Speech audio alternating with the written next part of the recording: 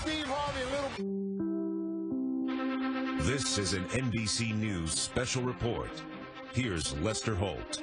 Good day. We're coming on to update you about an unfolding situation in Munich, Germany right now, where there has apparently been a shooting rampage at a shopping mall complex there. We have some video that was taken in a parking lot just outside that mall. The police on the move. If you listen, you hear shots being fired.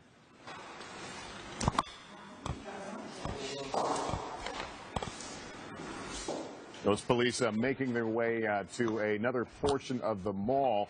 We understand, we've been told by authorities there have been deaths and injuries. We do not have a specific number, but this still seems to be a very active situation. We received another piece of video that apparently shows the shooter there in black outside of McDonald's before the camera suddenly obviously spins off the person taking cover. But you saw in that video people scrambling for cover and what appeared to be, what is reported to be the gunman shooting outside a restaurant there. Let's go to NBC's Lucy Kavanaugh, who's monitoring the situation from our London newsroom. What can you tell us, Lucy?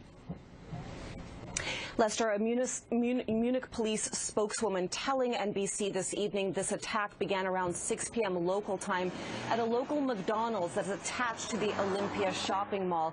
The shooter or shooters, we don't yet know, are still are then believed to have made their way into that shopping center. And this is a very large facility, Lester, 2 floors, approximately 135 shops. It would have been very busy on this Friday evening. Authorities have shut down service on nearby bus, tram, and train lines. Munich police on Twitter saying the suspect's whereabouts are unknown at this point, warning people to stay away from the area and also urging folks not to post any photographs or images to Twitter that would reveal the police operation to the suspects. An indication, Lester, that the search is still ongoing, that a manhunt is underway. Lester? All right, Lucy, obviously the situation being monitored in Washington as well.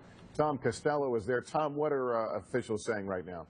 Very concerned about U.S. tourists who might be in Germany. The U.S. consulate in Germany is now advising all Americans there to shelter in place in the Munich area because of this ongoing and very volatile situation. As you know, Germany is a very popular tourist destination for Americans taking advantage of the summer months and also taking advantage of a cheaper euro exchange rate right now. I was there last summer. I think I may have been in that same shopping mall about a year ago, but this is the height of the tourist season. And so, again, the word from the German authorities, the U.S. authorities, from the State Department at the consulate there in Munich is for all Americans to shelter in place as police continue to track one or more suspects through the area. Tom Costello, thank you. This happening just days after tourists on a train in Germany were attacked by a knife-wielding and axe-wielding man.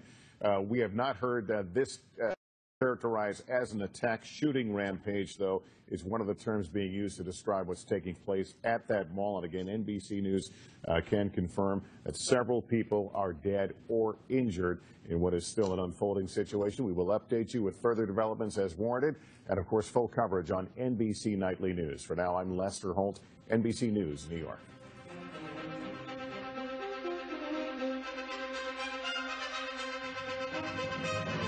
Hi, how are you? How are you? Hi.